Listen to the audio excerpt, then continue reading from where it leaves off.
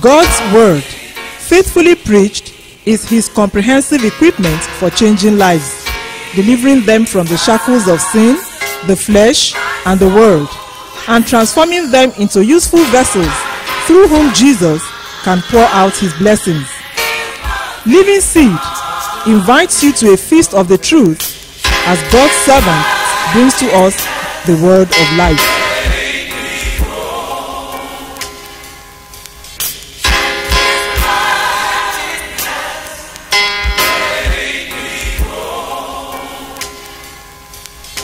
The clergy, the apex clergy, exercising spiritual oversight. So we're going to be, it's wonderful to talk about oversight, but it will be critical for us to narrow our thoughts within the space we have on what critical issues must an apex leader exercise spiritual oversight. What critical issues?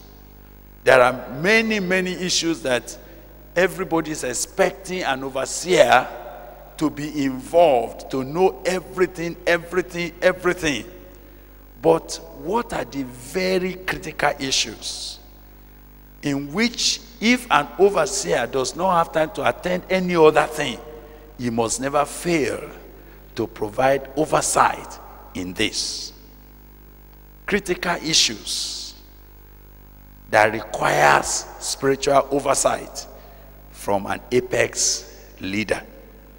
But we read our text, verse 1 to 4 of 1 Peter chapter 5. I read from the ESV version now before I swing back to my old King James. So I exhort the elders among you as a fellow elder and a witness of the sufferings of Christ, as well as a partaker in the glory that is going to be revealed. Shepherd the flock of God that is among you, exercising oversight, not under compulsion, but willingly. But as God will have you, not for shameful gain, but eagerly. Not domineering over those in your charge, but being examples to the flock. And when the chief shepherd appears, you will receive the unfading crown of glory. May the Lord bless his word to our heart as we study and as we pray together in the name of Jesus Christ. Amen. Now permit me to set the context for our text before we begin to draw the issues, crucial issues, where an overseer, a church top leader, an apex man of the clergy need to exercise spiritual oversight. The first, I just want to note that this exhortation is coming not from a novice. This exhortation was coming from Peter, and his credential for bringing that authoritative exhortation onto the leaders was that he himself has been one. You don't have authority to speak into a situation or into people's life when you are lacking in that experience. You'll be wondering how I'm going to go about my instructions this morning. But I found that in the context of that introduction, say, I exhort the elders among you as a fellow elder and a witness of the sufferings of Christ, as well as a partaker in the glory that is going to be revealed. Now, that for me is the first critical issue of oversight.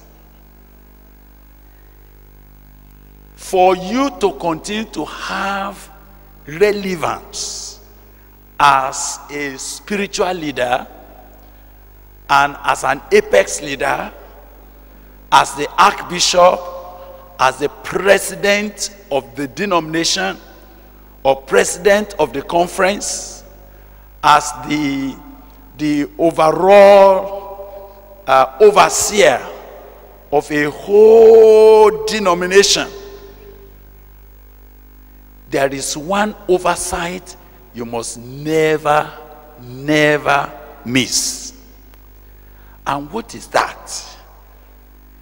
The oversight of your own life in terms of continuous growth and experience in the things of God. As simple as it appears, that is the first crucial issue where you need to exercise oversight. But now this oversight is not first the oversight over other people. It is the oversight over your own personal, progressive, relevant experience of God and of ministry. For when you are not able to have that kind of experience, your leadership to provide oversight over others will be vague. It will lack authority. And it can be easily pushed around. And then you can easily become a figurehead. When the people under you, when they know more than you, when the people that you want to provide oversight over, when they see ahead of you, you can never provide supervision for a man whose vision is more than yours. Because the word supervision actually means superior vision. If you don't have a vision that's superior, that supersedes what I see, how can you supervise it? You cannot supervise. You cannot superintend a vision that you never have. So, whenever God is preparing a man to come into leadership at the apex, the first thing God does is for God to push him ahead. It's for God to expose him onto so many things that when he stands up in the office, there will be nothing that anybody under your hand is going through that you have not gone through before. Are you hearing me at all? Let it not be that you stand up, you are speaking over an issue, and somebody under you raises his hand and say, "Excuse me, sir. Stop telling us theory. What are you saying? Have you experienced it before?" You say, "Well, even though I have not experienced it, keep quiet."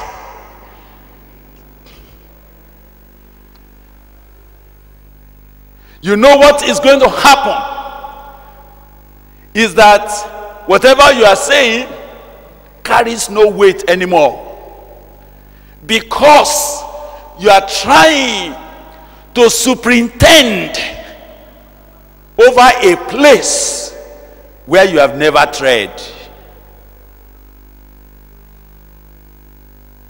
So the first critical issue that gives content unto spiritual oversight over the flock is that the overseer himself has taken time,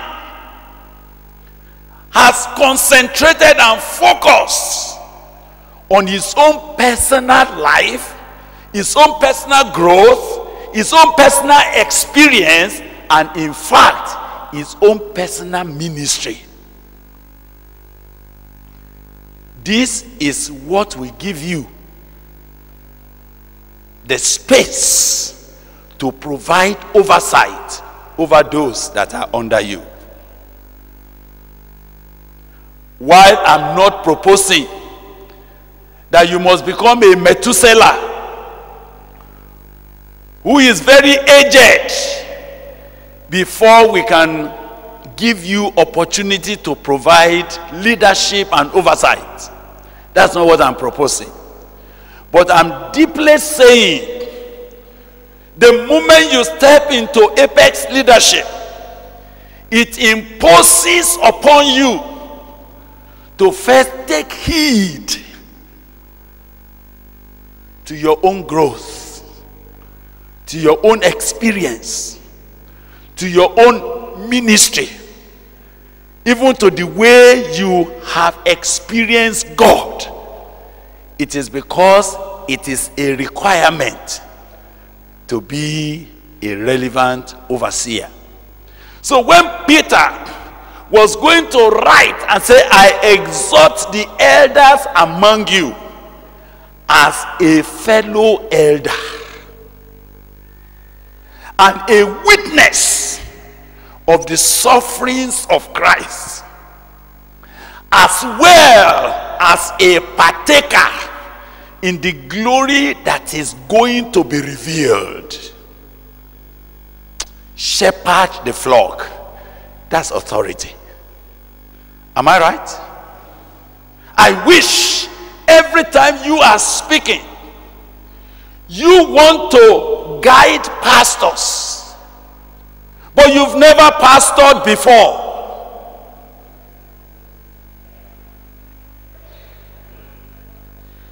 There's going to be problem. Am I right?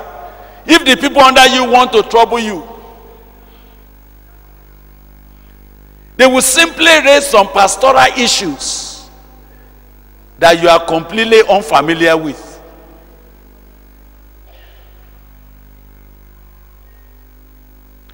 So, which means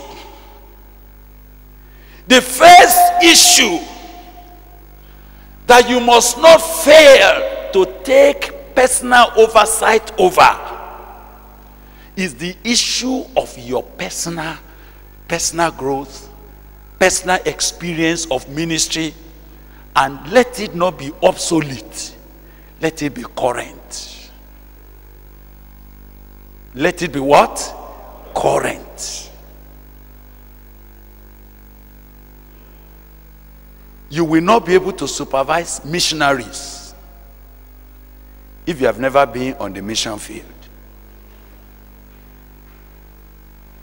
Oh my God. Am I confusing things? So, what am I to do when I become an overseer? When I become an apex leader? So that I can have space and authority to be able to take oversight over the people, I must first of all see to it. If we are sending men here and there on mission, so that when I'm speaking with authority, what must I do? If I've never been settled on a mission field before, then it becomes my necessary need to take time out and go where? Go on mission fields. It is critical. If you don't do that, your authority will become official. Your authority will be abstract, and it will carry little or no weight.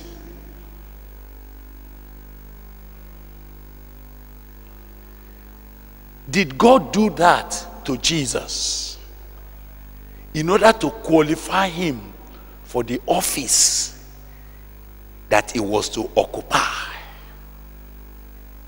Yes. Please go with me to Hebrews chapter 2.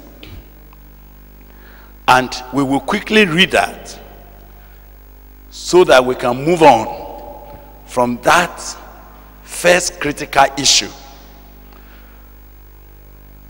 Even though there will be many other issues, but if this first critical issue is taken care of, several other issues become easy to handle in leadership. Look at it. Hebrews chapter 2. When you get to Hebrews 2, we will read from verse 9. Verse 9, verse 10. But we see him, we see Jesus. But we see Jesus, who was made a little lower than the angels for the suffering of death, crowned with glory and honor, that he by the grace of God should taste death for every man. For it became him, the word became in other version used, it was fitting, it was proper, it was necessary, it became him, for whom are all things and by whom are all things, in bringing many sons unto glory, to make the captain of their salvation perfect through sufferings. It was necessary. I read it from ESV now. For it was fitting that he, for whom and by whom all things exist, in bringing many sons to glory, should make the founder of their salvation perfect through suffering. Now, if I look at that from Amplified Bible, I want you to hear how it sounds. It was an act worthy of God and fitting to the divine nature, that he, for whose sake and by whom all things have their existence, in bringing many sons into glory, should make the pioneer of their salvation perfect.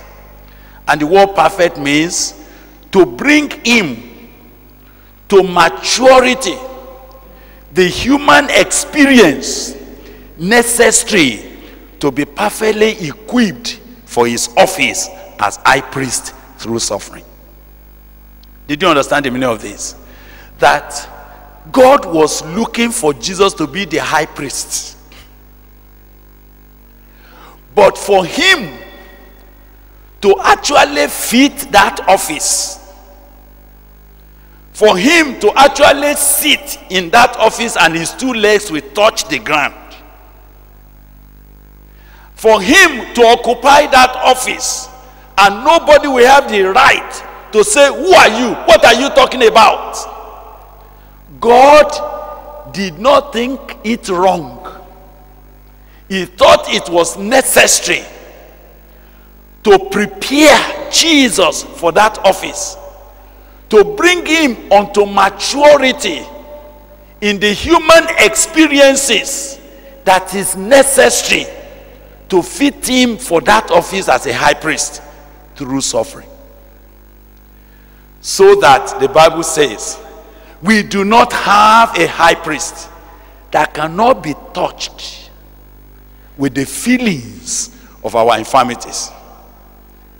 Do you know why? The Bible says, in that he had been tempted at all points as we are, yet without sin.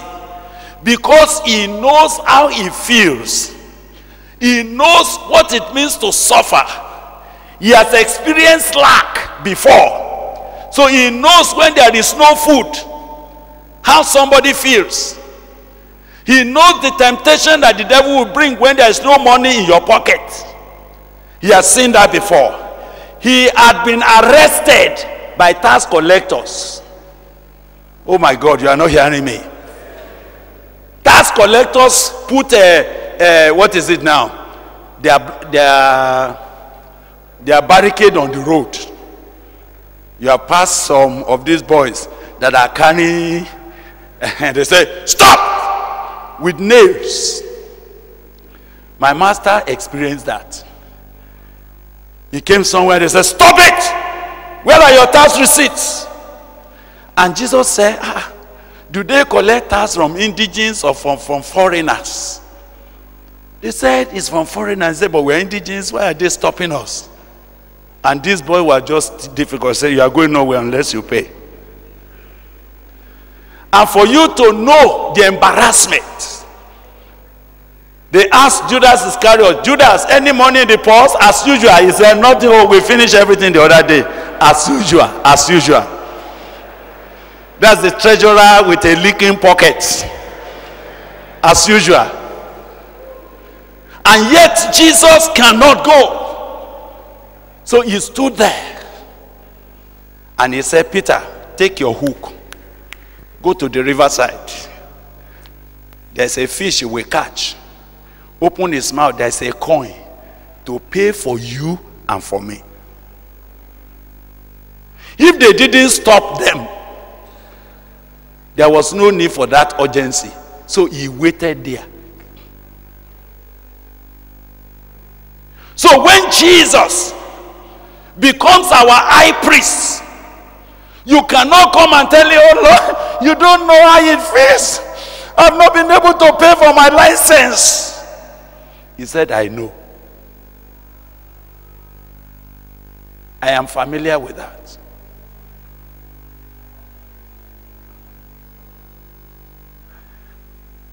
He knows what it means to be ridiculed by your family members because of your ministry.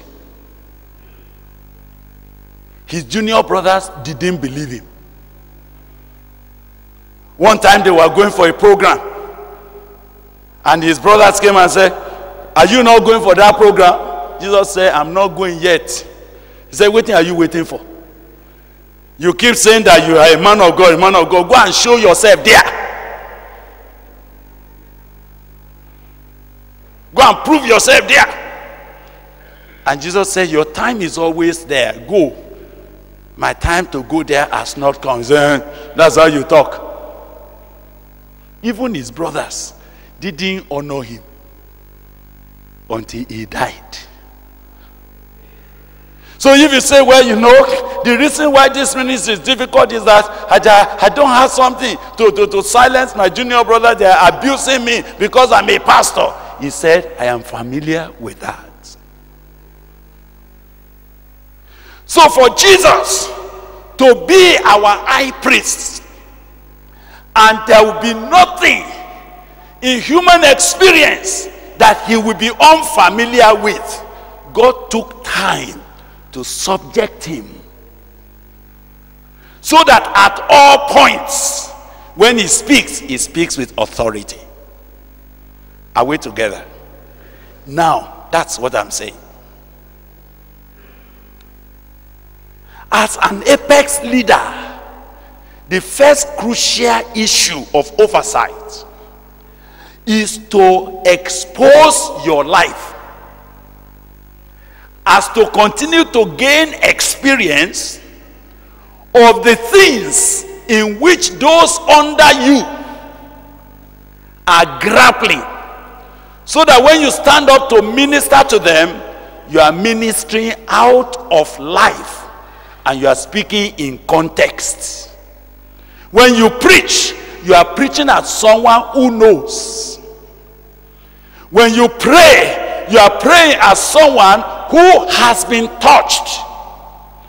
When a staff, when a pastor, when one of your other overseers who are under you when they come and say there's a need, you know how to rush at it because you have been in that situation before. To me, to be an apex leader who is not having experience, who is not growing in a life-touching experience in his own life, is to reduce the authority of the office where you are standing. So what do I want to say now? The first oversight, crucial, that every man who is in leadership must have, is that oversight of his own life, of his own growth, of his own experience, of his own exposure, that makes him always fresh, always relevant, always able to speak. And he's not speaking theoretically, he's speaking live. How do we do that? There are two ways or three. The first is never to aspire onto a leadership position if you have not grown through the ranks. The reason is because growing through the ranks, being exposed to everything that everybody is exposed to before you came to the top of the ladder, gives you a first-hand experience that makes whatever anybody who is at any level of the ladder is talking about, you are not strange to it. If they are saying, you know, in my own church, the elders are very troublesome, you laugh. You say, yes, they were more troublesome when I was there than you. There was a meeting in 1983 when I was just occupying the kind of position you are, when all the elders excused me to go out, and they took a decision. They said, we want pastor to please excuse us, and they put me outside, and they took a decision, and their decision was that I must pack out of the pastoral, that they don't need me again. And I ran to the headquarters. Instead of the headquarters to sympathize with me, they rather supported the elders, because they are the ones that normally bring money to the church. And they say, go and beg them. I say, oh my God, with my Bible in my hand, go and beg them. What did I have to do? I went to, I knelt down for these elders.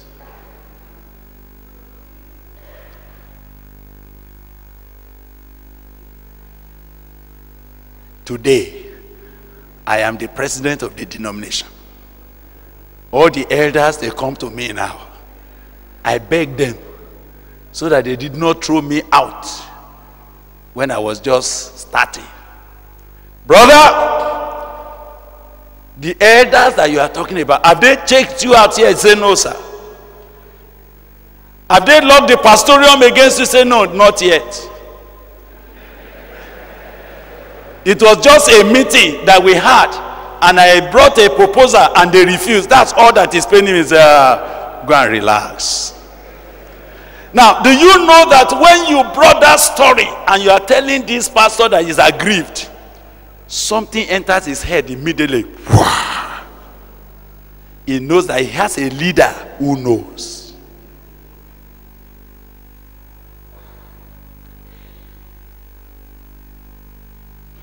If you have grown through the ranks, it might give you a basis to exercise leadership as a man who is familiar with the suffering with the challenges, with the complications, with the conflicts that people go through when they are growing in ministry. But supposing you just became a bishop from the university. You've never been a pastor. They just picked you from the classroom and you became the bishop.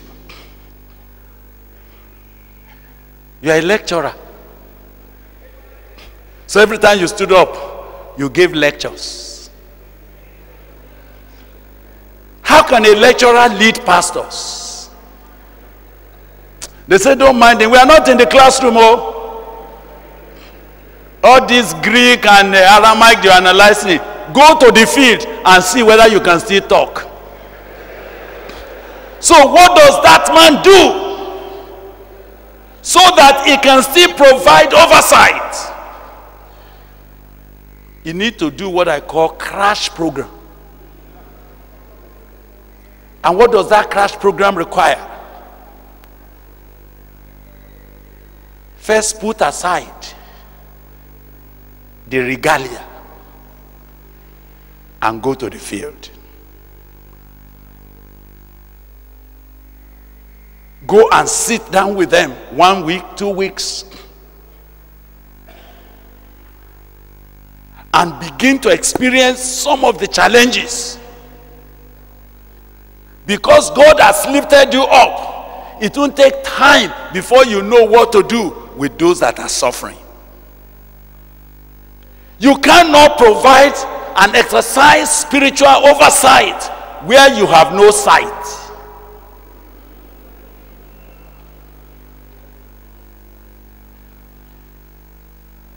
And you need 4 kinds of sights, which I want you to deal with. You need the ordinary sight, ability to see what is going on. Ability to see. You just need to go around, just see with your eyes. You need to see what is going on. Then you need another sight. You need what I call hindsight. What is hindsight? Sight from behind. Hallelujah. You know, hindsight, even though people think it is negative, but it's also a good sight.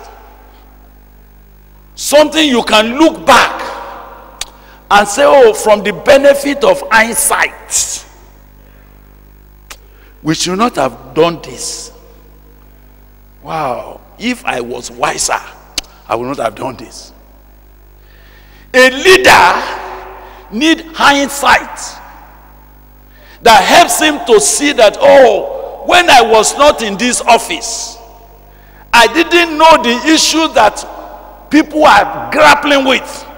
I spoke so theoretically, and there was nothing in what I say. I'm now facing the reality. With the benefit of hindsight, we would not have done that.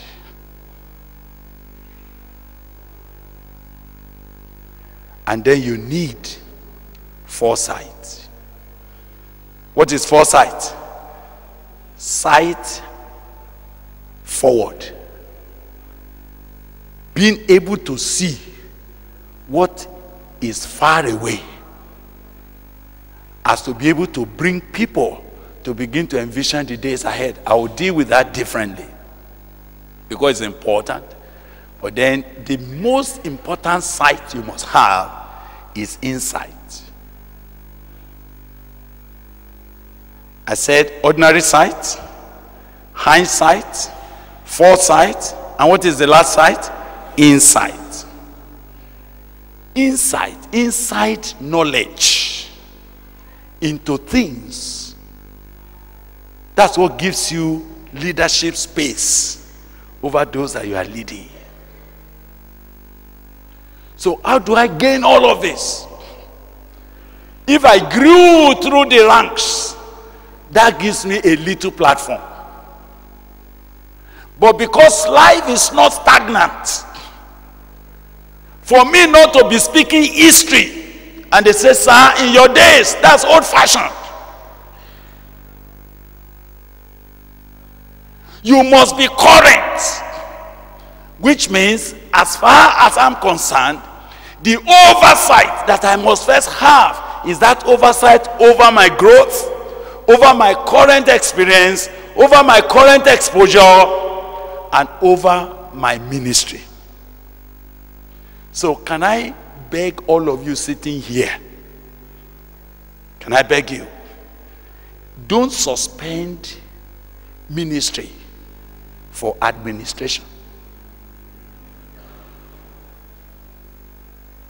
If you suspend ministry for administration, you will lose capacity to exercise oversight over the ministry of people under you. So how will you not suspend ministry? Don't stop preaching.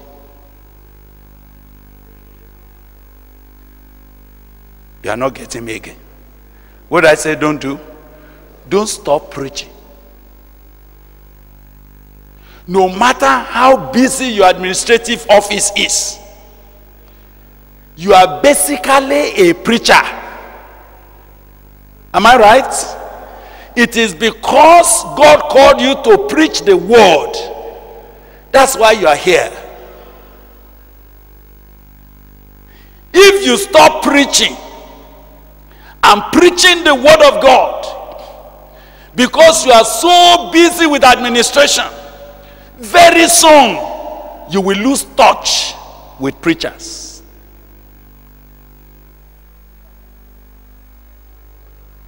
And your exercise of oversight over their lives will be vague.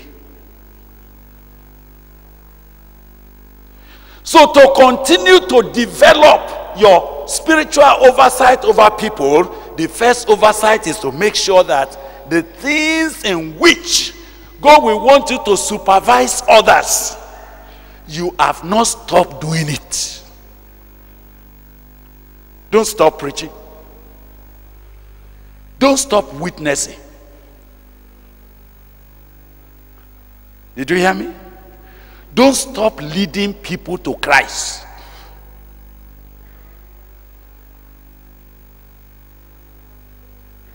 When you stop doing all these things, what you don't know is that you are only making your leadership official rather than spiritual. The joy of a soul winner. How many of you had the joy of a soul winner before? Let me see your hand up. That when you preach, you saw a soul who is wicked, who is a wreck, a drunkard, and under your preaching, as you just prayed to him, he repented and you saw his life change. What happened to you? There was joy. There was joy. I want to tell you the truth is this. Did you know that whether people gave you money or not, as long as you kept seeing souls saved, you forgot money? Am I right? You were eager to keep preaching because every soul that is saved lubricates you, gave you joy, and made you strong. When the joy of the Lord is no more your strength, you'll be looking for something else. You'll be getting sick. But you know the major problem when we become apex leaders is that they seem to promote us out of what God made us to do. So what must you do? Take care. It's a crucial oversight you must not lose. When you lose that oversight, sir, you lose authority over lives. Don't stop winning souls. Don't stop doing one-to-one work. My Lord Bishop, how wonderful it is that you just send for somebody into your bishop court and say, please call me Mr. Chukwuma, I want to see him. And he came. And you sat with him on the couch and said, Chukwuma, how long will you continue to roam about in life?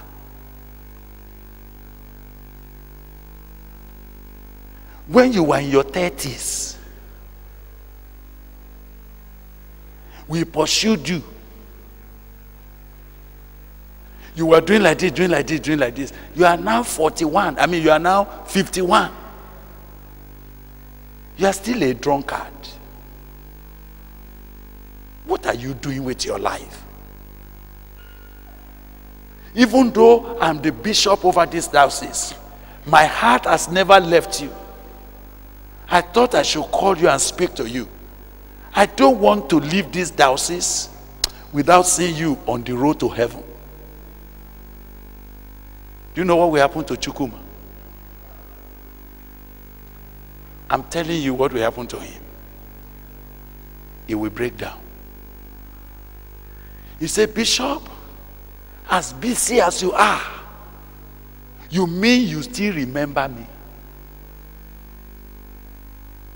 When I see you dressed in the bishopric crown, I thought you don't see people like us. So you still know me by name. Baba, I don't want to continue like this. I don't know why I couldn't stop drinking. Pray for me. You now bring out the Bible. A new heart will I give you. A new spirit will I put within you. I will take away from you the heart of stone. This is what Jesus said.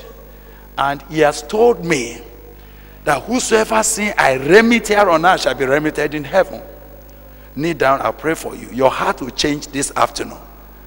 Go and gather all the bottles of beer in your house. Go and burn them. And I would like to meet with you for 1 week. I have only 1 hour. You know I'm busy, but I will create that 1 hour for you. Let me ask you, will Chukwuma keep that appointment?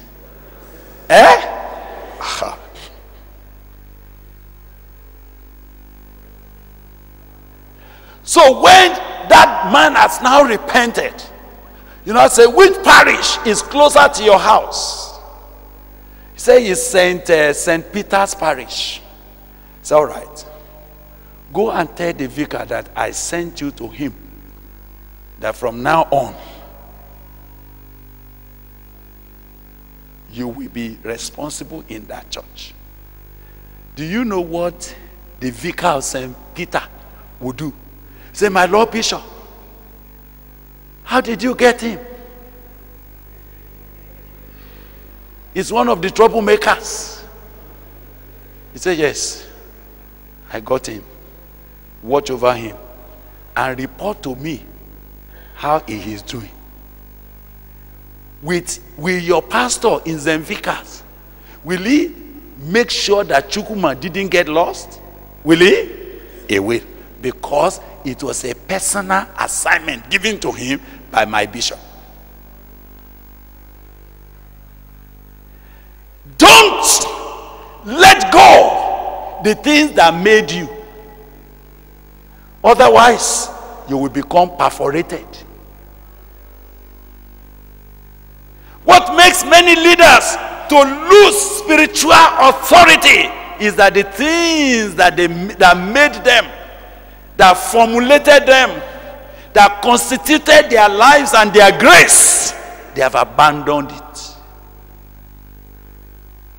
Spiritual oversight, if it is going to be exercised, it must be exercised in the context of your own life. Hallelujah. Baba already spoke what I will have said. he said it this morning. Don't stop praying and don't stop attending prayer meeting.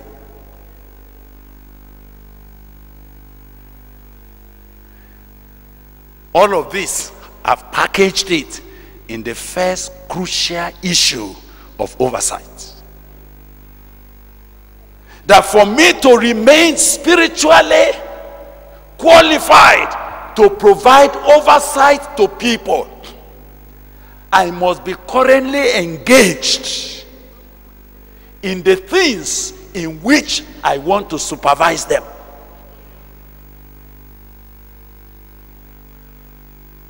Don't stop teaching.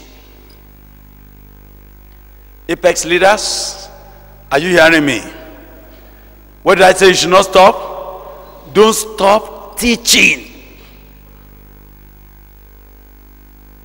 What you don't understand is that the authority vested on you is only enhanced because of ministry, not because of administration.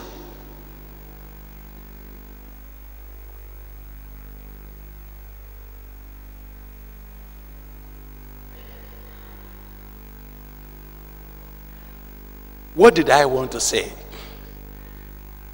The apostles, those first apostles,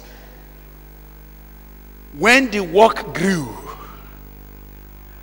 and the number of disciples multiplied and there was much administration, in Acts chapter 6, what did those brothers do? They called themselves together. They said, brothers, it is not proper. It is not reasonable for us to leave, to forsake the ministry of prayer and of the word of God to serve tables. If we do this, something will perish. Something will die out. Everything will become noise. Let us devote ourselves to prayer. So when Baba spoke in the morning and said, the intercessory life of an overseer, it must be solitary, it must be persevering. Please, sir, don't stop praying and don't stop attending what? Prayer meeting. The reason is because the edification you need to keep you fresh. If you choose not to attend a prayer meeting, nobody will ask you. Am I right? You know, as a leader, you can be rotten in your house.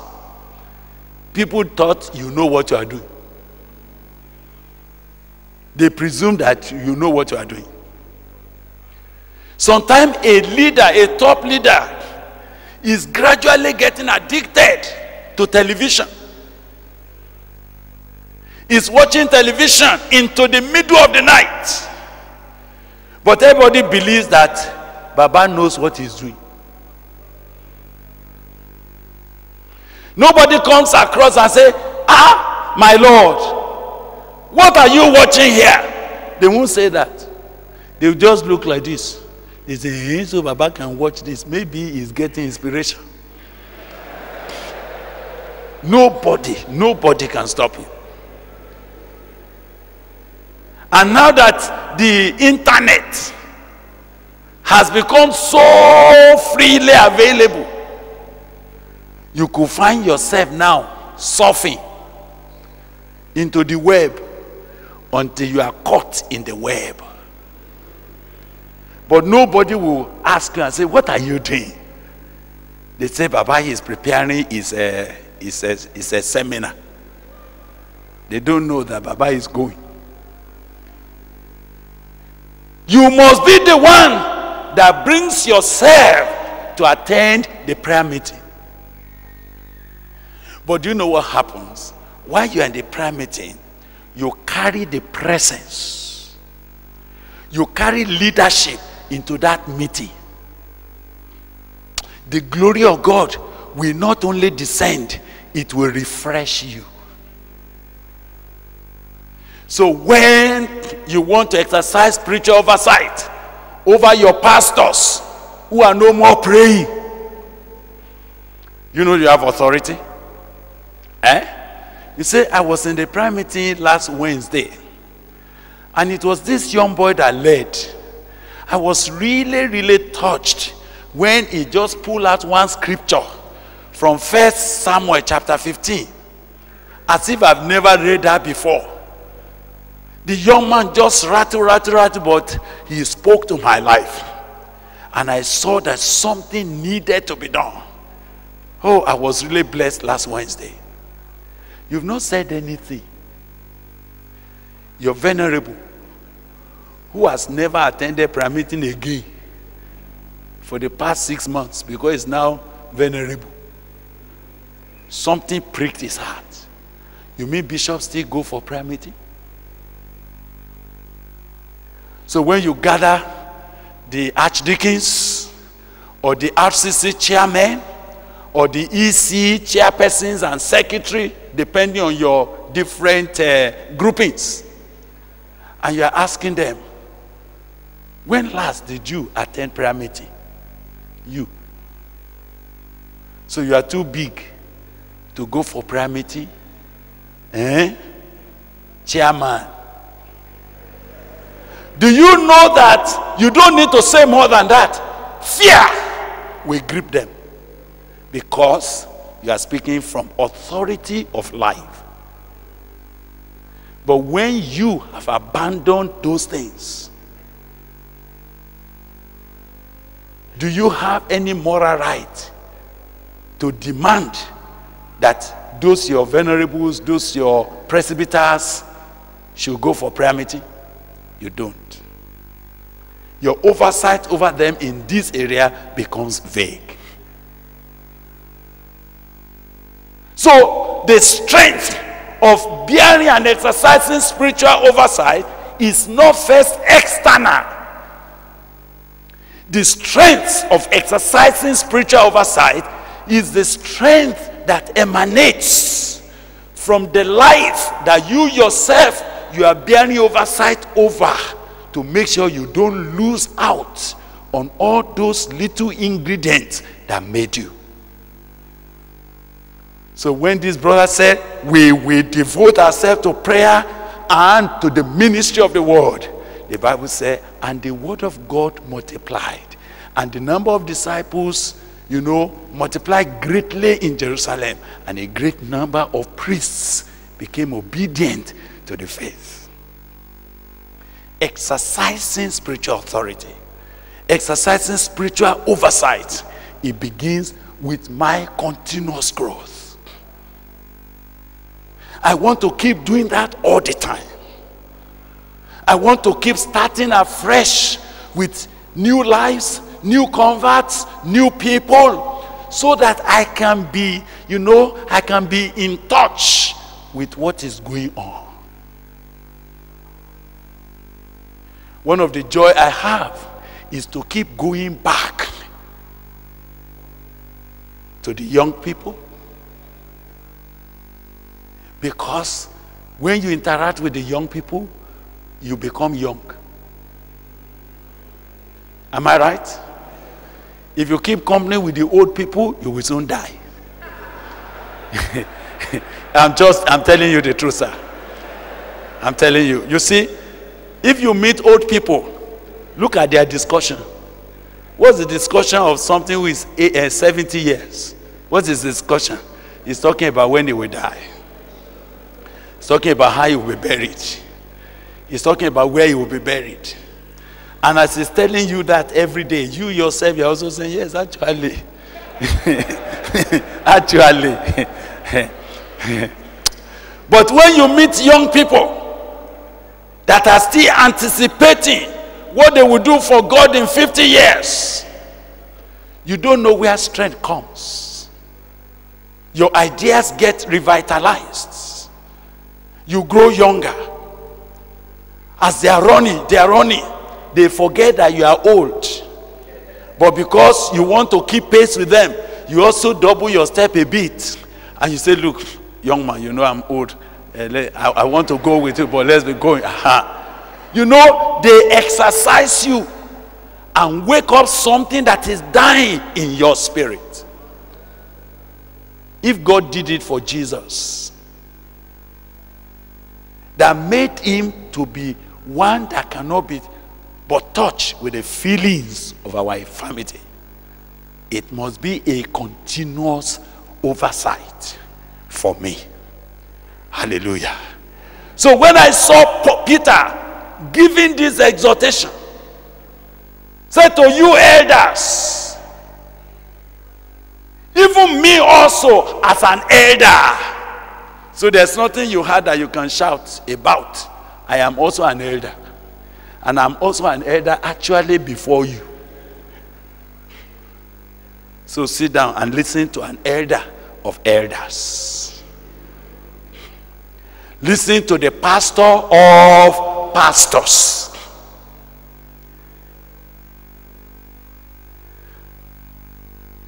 I said, don't stop preaching. Don't stop teaching. Sometimes I watch when I attend some of your clergy retreats. You are doing clergy retreat for your diocese. I'm not saying you should dominate the pulpit, but I want to insist. Allow the synod and allow the clergy and allow the diocese to hear you teach. It's important. It takes only 2 years to produce a diploma in account. Am I correct, sir? And it takes 5 years to produce a barrister who can help you do legal drafting. But it takes donkey number of years for God to produce a man of God. You see, there's a difference between preaching the Bible and making a sermon. It's a great difference between that and being a message for God. It takes years. And this is what I have touched. I found that when you meet an elder who had experienced God, who has walked with God, who has internalized the word of God, let him just bring a message from a scripture. Let him speak for 30 minutes. The amount of wisdom that comes out, you cannot compare it with 20 hours of a parrot shouting on the pulpit. Are you hearing me at all? You see, I don't know how to put it, but I want to tell you. The weight of a cutlass is not in the cutlass. It is in the hand that carries it. Even the power of the word of God depends on the life that is driving it. That's why it is too early to lose your preaching. We need it. When all your reverend canons are spoken and all of that, it's okay. They must be given chance. But their chance does not take your place. There must be that slot where they say the bishop is going to bring a teaching. And I should stand there teaching the word of God. 3 things are happening. Number 1, the purified word. What I want to call when wine had been fermented. When it has become fermented, You know, fermented wine is not the same as the one you just tap. Concentrated. You just release small. They can dilute it up and down. It will never lose taste. When you stand up to bring the word of God that had been fermented through experience, through years of service, through years of trials, temptations, and you have become victorious, it brings a different weight to the word of God more than what fresh graduates are preaching. Fresh graduate can speak good English. Am I right? And the Yoruba proverb says, a small child, he can have plenty clothes, but he can never have plenty rags like an elder. Is that a local proverb that you are familiar with? And what is that? They're simply saying, you can know how to talk boo, boo, boo, boo, boo, like that. But an elder comes in with experience and says, this is how it is. I have walked with God over these years. This is the answer to that matter. It settles. That's the first crucial oversight that I want to pray that you will not miss. Praise the Lord. That crucial issue is what forms the basis of continuous power in leadership.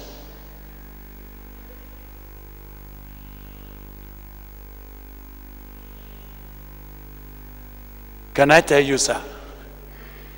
You can still go and plant a church.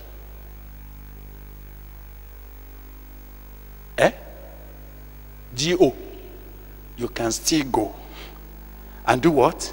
And plant a church. You can still ask them to gather a crusade for you in a place, and you teach and you preach. And for 3 days, souls are getting saved. They say, I just want the bishop to pray for me. I just want the bishop to pray for me. When you finish, you have already prepared a vicar that you are going to leave behind. And you say, gather up the fragments.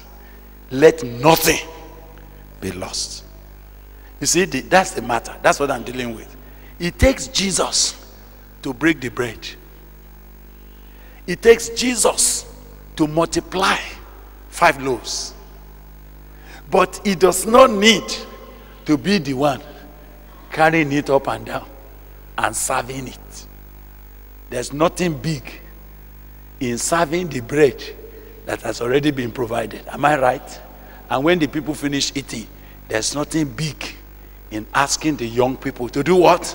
To gather the fragments. That's how they did mission in the New Testament. It is leaders that went. They're the ones that broke grounds. It will enhance your spiritual ministry and oversight over the people. It will subdue men under you. It will silence gainsayers. I won't be hearing the bishop. He only know how to sit under the aircon. We're the ones sweating it out. If there's a boy that spoke like that, and you stood up, you don't need to answer him. You only need to tell stories. Stories of where we went, stories of how we were on the boat, and the boat was about to capsize. And I said, Jesus! And the hand of the Lord just turned the boat, and it stabilized. Hallelujah. When you finish telling that story, you now say, and last week, I was at Tewure.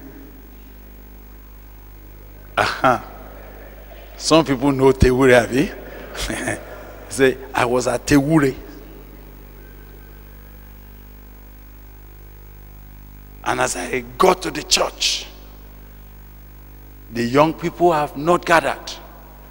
I started singing. They said the bishop is around, the man of God is around. The church was full. And as I finished preaching the word of God, many of them gave their life to Christ. And I asked Reverend Bankole to stay behind and make sure that he follows them up for the next 1 week and report to me. Now, that boy that was shouting that you are always in the earcon, what happened to his mouth now?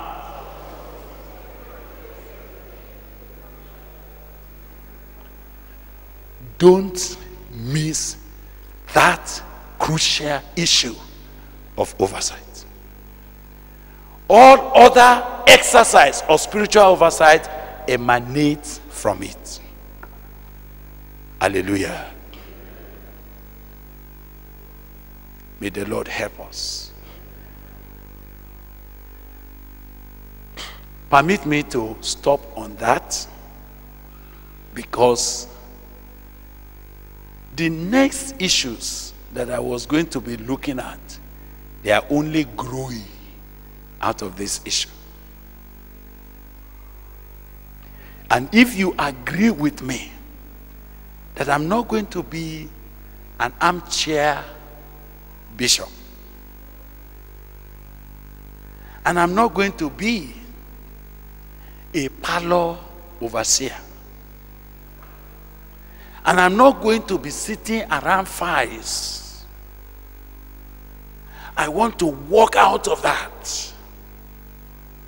I can delegate all of those and drag men behind me unto where lives are being touched.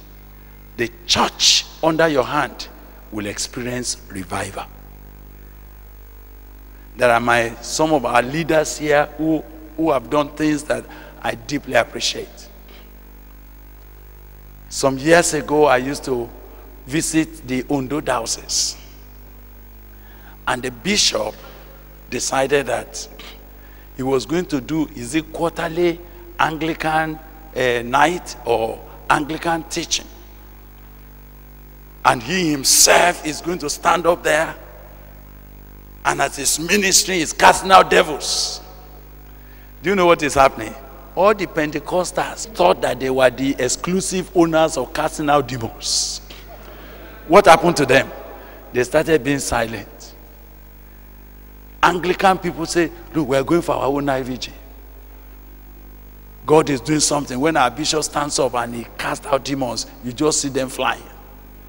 Do you know that all those ones that are putting jello inside water and spraying on people's head, they began to lose their business? It takes leadership to move the body of Christ forward.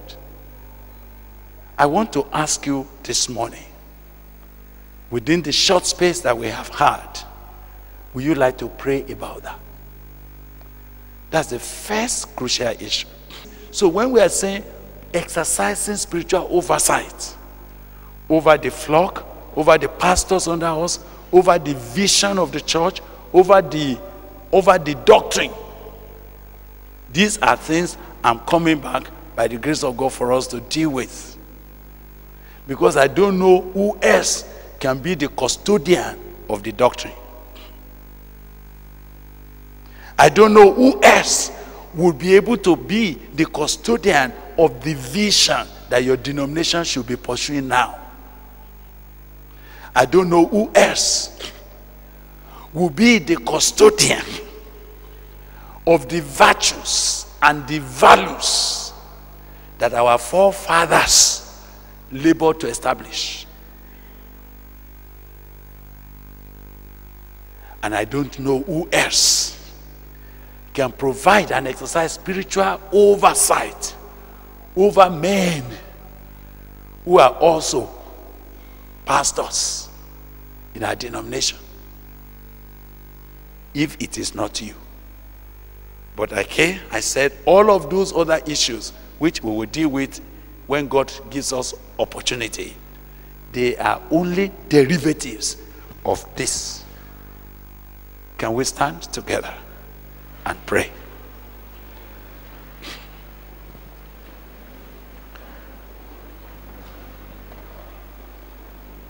Oh, use me, Lord, use even me, just as thou wilt, and well, and well. Please talk to God.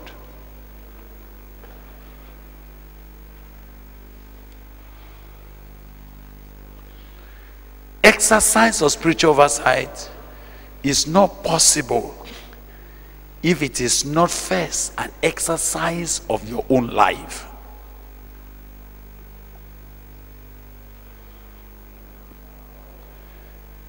Exercising spiritual oversight over others, over the flock, is only a derivative of the exercise of your own life. Holy Spirit, please do a work in our midst this morning. The church need visionary leaders, those who themselves are exploring God. They want to experience God, and so they are leading others into experiencing God. Please pray and say, God, I am too young to die out. The first set of men that must move are the leaders. Move us, O God, that we may move your people. This has been Living Seed. For further inquiry or counsel, contact Peace House, P.O. Box 971, Gboko, Benue State, Nigeria. Telephone numbers 0703 0363659, 0703 7681198. Email address lsmedia@livingseed.org, or visit our website at www.livingseed.org.